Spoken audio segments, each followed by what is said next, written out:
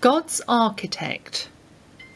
Pugin and the Building of Romantic Britain by Rosemary Hill is a $45 book. You can see the width of that.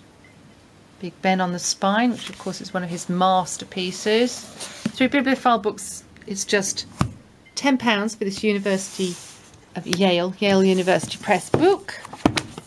It's the first modern biography which draws on thousands of Pugin's unpublished letters and drawings to recreate his life and work as an architect.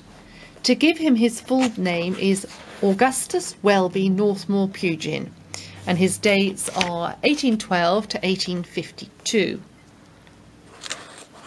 One of Britain's best architects, he was the son of a French draftsman, and he worked for King George IV at Windsor Castle at the age of just 15.